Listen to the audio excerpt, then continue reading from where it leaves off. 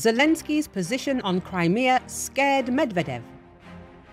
Russia's Security Council Deputy Chairman Dmitry Medvedev said on his Telegram channel about the need to fully rout the Kiev regime and take retaliatory acts against its key figures. The Russian politician commented, in particular, on Kiev's statements about the need of new arms deliveries and the intention to return Crimea. What is it?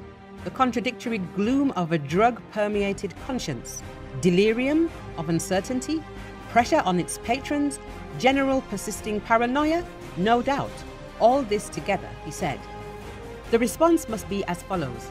The mass destruction of the personnel and military equipment involved by the neo-Nazi regime in the counter-offensive, with a maximum military defeat inflicted on Ukrainian troops.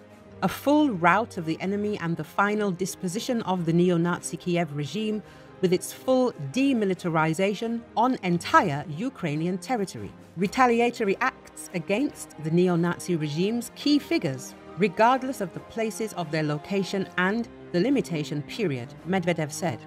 According to Medvedev, the Kiev dog continues to bark, demanding more weapons to reduce the number of victims, return the Crimea, and also calling for support for Ukraine and stating that the war can go on for decades. This is also a hysterical manifesto of the Kyiv regime in order to consolidate the Nazi elite, maintain the morale of the troops and receive new support from their sponsors.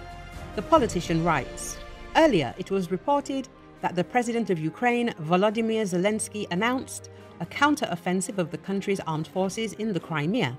The head of state said that, in his opinion, the Ukrainian military would be able to push back Russian troops and return the peninsula to Kyiv's control.